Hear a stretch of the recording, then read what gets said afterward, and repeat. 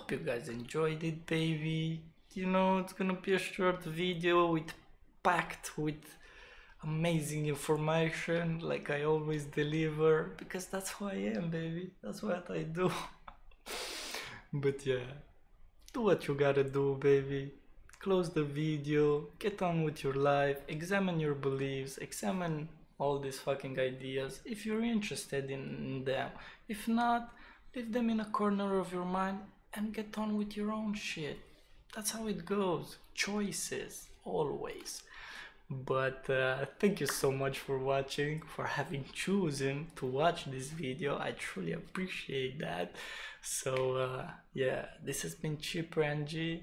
Thank you so much, and I'm out, baby. This is CiprianG at the present and precise moment of 24 April 2018, 12:49 AM, documenting step number 46 out of the book Steps to Knowledge, channeled by Marshall Vian Summers. Step number 46, it's called I must be small to be great. It's a 15 minutes practice periods kind of step, and it was done on the 23 April 2018. And I write. Let me do some things here, some smooth transitions. If you see little children acting in detrimental ways to themselves and others, simply going to tell to them as an adult and tell them to not act that way anymore won't solve anything.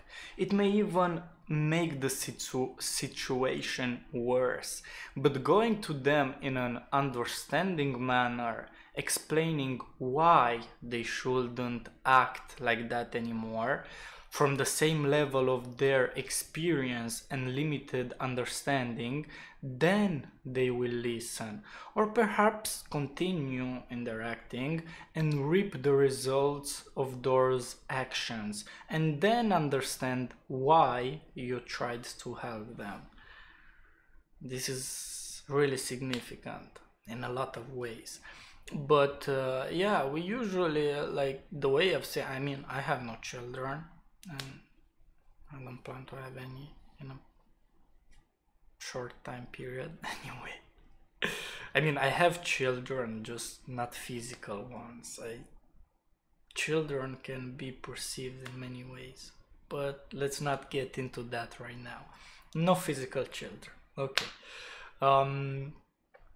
The thing is that when children are learning and they are acting in a certain way that is unwanted, maybe, if you just tell them to not do that thing anymore, then it won't help at all.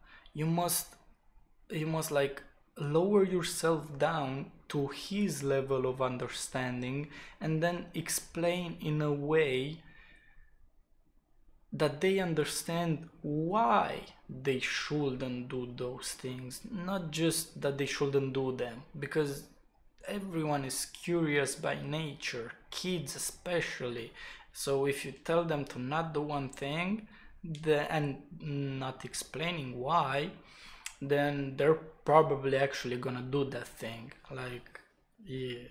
So in trying to, you know, to talk about what we want to tell the world of, or whoever we're trying to talk to and make them understand something, a point, an idea or something, we shouldn't talk about it from our level of consciousness, from our level of experience, because probably they don't have the same level of experience.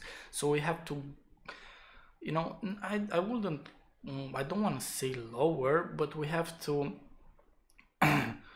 to realize the level at which they are in terms of experience, and then try to make the point for our idea, our point that we're trying to get across from that perspective, so that they may understand the why and eventually how it works and stuff like that. But the why is the most important. Even if they do continue in that act and everything, the fact that you try to help them by explaining why they shouldn't do that anymore, that will be of a lot of help to them later once they recognize the once they do recognize themselves the why. But it's really important to be great, to explain a great idea, a great something. You must be small as the ones that you're trying to make them understand. Baby, that's so fucking deep. Ooh, I fucking love it. Anyway, let's go into my second point. In order to recognize the heights of love, we must experience the lows of love. In order to recognize richness, we must experience poorness. In order to recognize abundance, we must know lack. In all examples of duality, there is actually one force, the same form of energy, just the two extremes of it that we focus on. Like in terms of hot and cold, they're not different. They're the same energy, just one is more intense and the other is less intense, but the energy is the same. We just focus on one aspect of it at a time. So if you focus on the least dense part of that energy, you're gonna experience cold. If you're gonna focus on that, the most high intensity of that energy, then you're gonna experience hot. In terms of, it's an analogy, it's a metaphor. But I guess you get my point. There are no two forces. There are just extremes of the one force. There isn't good or bad. That doesn't exist. That's the way we perceive them, because there is just good and there is just bad. Like good is all good. Bad is no good. Does that make sense? Anyway, I don't know, maybe I got across my point, but that's how I see things, and that's how I understood through research and personal experience. I mean, I didn't just read these things. I mean, I essentially read these things in some fucking book or somewhere, but I'm not talking now about them because I just read them. I had to experience them firsthand and understand them myself. So yeah, but yeah, this is another really good point, and it's a really deep, baby, because you can see it everywhere. Good, bad, love, hate, and everything there. It's just the aspect of that force that we focus on that we get. So that should be that's pretty good. That's really fucking good, actually. Let's not be modest here. But yeah, I guess that was it. That's how I perceive I must be small to be great.